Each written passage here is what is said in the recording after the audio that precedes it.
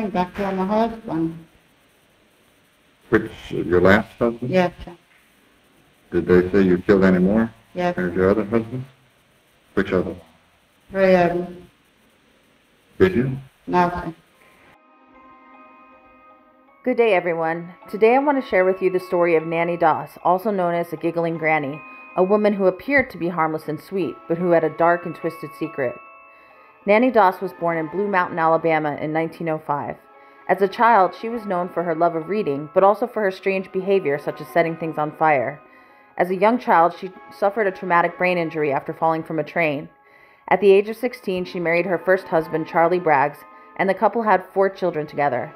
However, Nannie was not content with her life and started to look for ways to escape her unhappy marriage. Over the years, Nannie married and killed several more men, as well as her 2 daughters, her mother, and her sister. She used arsenic to poison her victims, often disguised in food or drinks, and then collected their life insurance payouts.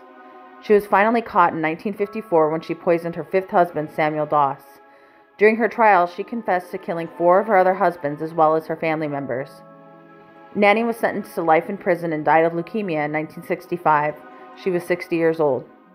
What makes Nannie's story so intriguing is how she managed to maintain a public persona as a sweet and loving grandmother while committing such heinous crimes. Her neighbors and friends were shocked when they learned of her actions, as they had no idea of her dark secret. Some have suggested that Nannie suffered from Munchausen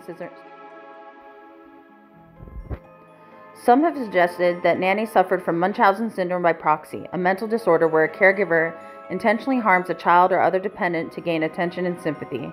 It's possible that Nannie saw her husbands and family members as a burden and wanted to be rid of them, but also enjoyed the attention and sympathy that came with being a grieving widow.